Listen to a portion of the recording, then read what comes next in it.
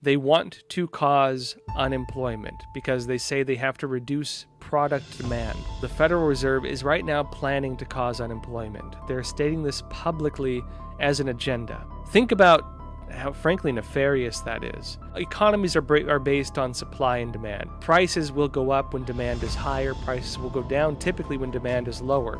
Supply is also a big part of it because they cannot fix the supply issue.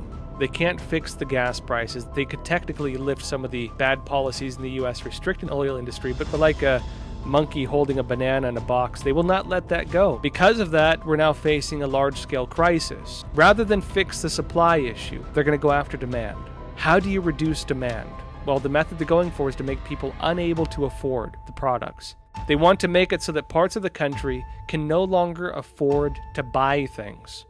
That is what it means when they say they're going to reduce demand.